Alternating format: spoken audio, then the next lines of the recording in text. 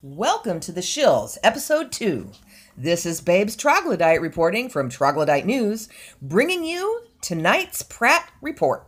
After being eaten by Gracie Crankosaurus, beaten soundly with a chicken, and mauled by our cave pet Fred Sabretooth, it appears Danny Pratt may be rethinking his life direction. Daniel Pratt has been seen debunking the jet fuel is a hoax conspiracy, and what's more, he got it right. Welcome to the debunk community, Daniel.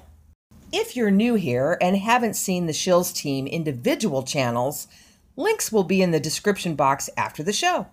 Please visit, like, and subscribe to their outstanding channels today.